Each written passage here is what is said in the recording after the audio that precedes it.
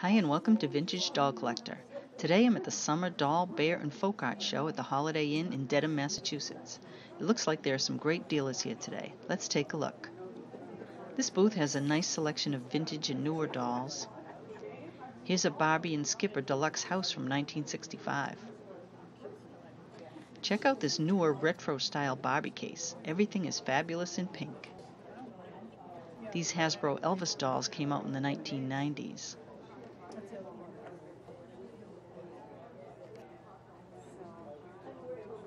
Some folk art dolls and wood carvings from Eastern Europe.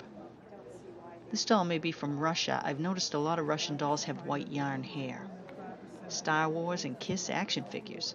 You can find something for every member of the family at a doll show. This booth has a nice selection of vintage dolls. These are from the 1950s. The pretty doll on the right is by Valentine. The ballerina in gold right in the front is Elise by Madame Alexander. And here are some Dawn and Friends dolls from the 1970s. Ideal Tammy dolls. Vintage and mod era Barbie dolls. Good selection. Of course, there are many antique dolls at the show too.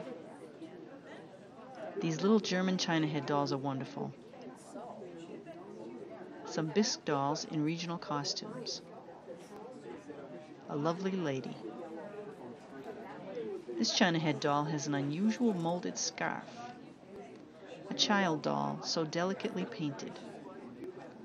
A couple of great boudoir dolls from the 1920s with molded cloth faces. Here's a better look. A miniature room with painted wood furniture, and behind it, a tin kitchen. This is Winnie the Pooh made by R. John Wright. That's Magic Hair Chrissy on the right, and some Barbies from the Dolls of the World series. Check out this Bannister baby doll by Sun Rubber in her fantastic original box. Very unusual felt dolls with painted googly eyes. Dealer Carol Black has some lovely little dolls to fit in any collection. This one's a Belton. And this is a Kessner 143. The China Lady is a Ruth Gibbs doll. Here we have a K-Star R boy on the left, Simon and Halbig doll in red, and a Jumeau on the right. Here's a better look at the Jumeau doll. This beautiful French doll is an ED. Here's another Jumeau doll on the left, and her friend is an A-Mark reproduction. The doll with the strawberry blonde hair is a C.M. Bergman. I love this painted cloth doll from Williamsburg. The fabric of her dress suggests she was probably made in the 1930s. The United Federation of Doll Clubs table has a display of BAPS dolls to promote the current exhibit at their doll museum in Kansas City. They're miniature felt dolls of storybook characters.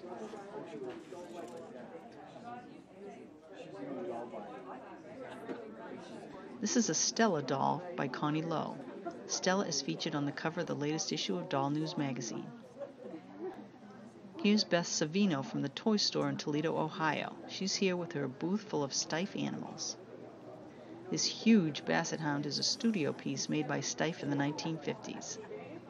He has hand-painted wooden eyes. That rooster is very cool. She has a great selection here. It's not too early to start thinking about Christmas. Moving on, here's a wonderful hand-painted cloth doll and her teddy bear friend. This is a reproduction of a 1930s doll. So sweet. Some primitive antique cloth dolls. They would look great displayed in an old house. Here's a composition Lone Ranger doll. Hummel dolls. And Parian reproductions. You can find all kinds of accessories to display with your dolls too. More beautiful German dolls. This is a big Armand Marseille 390. I thought her two companions were celluloid dolls, but the tag says they're painted bisque.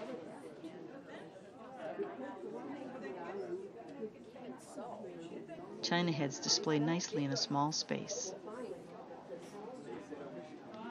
An Armand Marseille 251 character baby. Jonathan Green has these fabulous wooden dolls from Germany. They're new dolls in the style of the old peg woodens. They come in several sizes and have hand-painted faces. Susan Circus has written a pattern book to make clothes for them. These are modern Mary Hoyer dolls. Kramer Puppen dolls from Germany. They have carved wooden heads and human hair wigs. Some sweet Kathy Cruz dolls with a book.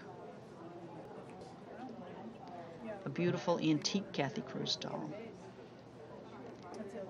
These are vintage Godey's Little Lady dolls designed by Ruth Gibbs.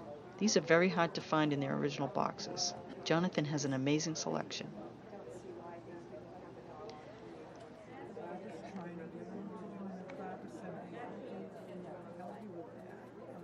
Adorable Armand Marseille googly dolls with bisque heads and composition bodies.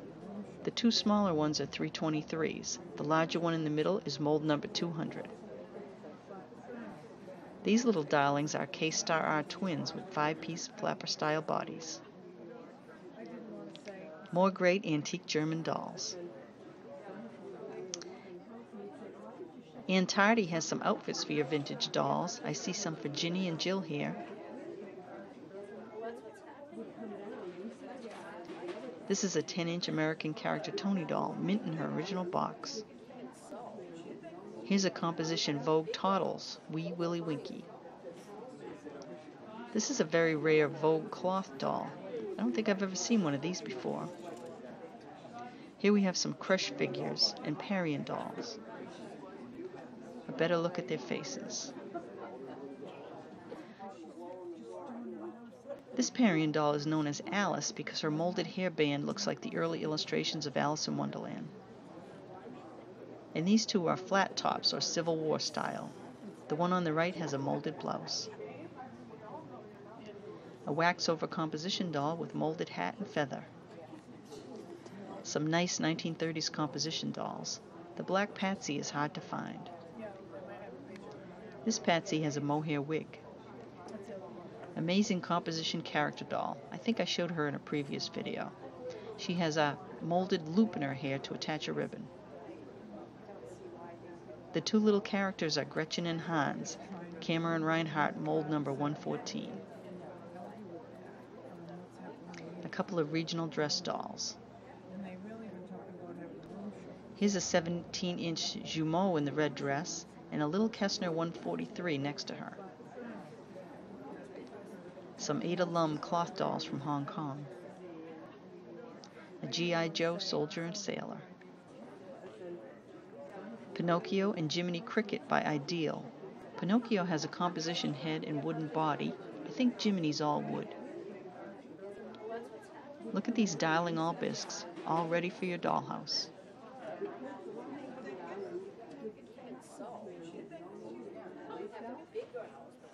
The big doll here is by Fulper Pottery of New Jersey, one of the few companies that made bisque dolls in America. Yesterdolls booth has some amazing dresses for antique or reproduction dolls.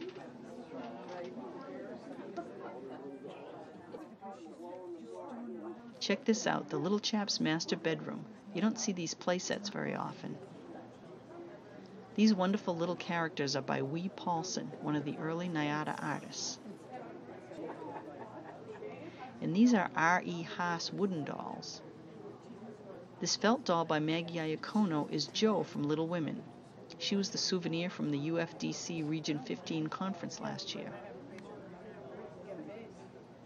A couple of tiny mohair bunnies by Herman. Some more great miniature dolls and accessories.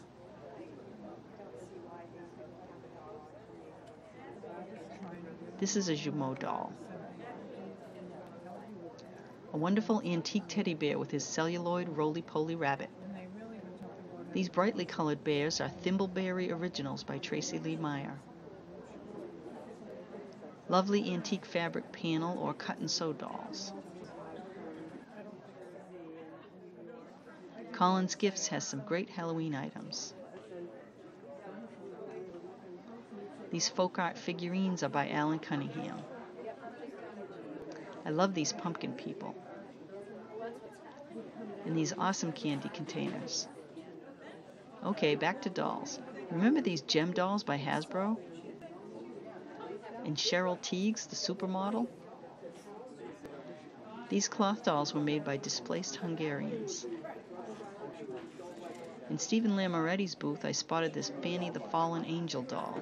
She's one of the American character whimsies from the 1960s. She has a unique face with closed eyes and pink hair. More 70s celebrities, Diana Ross and the Captain and Tennille by Mego. A Show and Hut Pin family doll, and a lovely little dollhouse. Thanks for joining me today. If you want to be notified when I have new videos posted, click the subscribe button and the little bell icon. See you next time.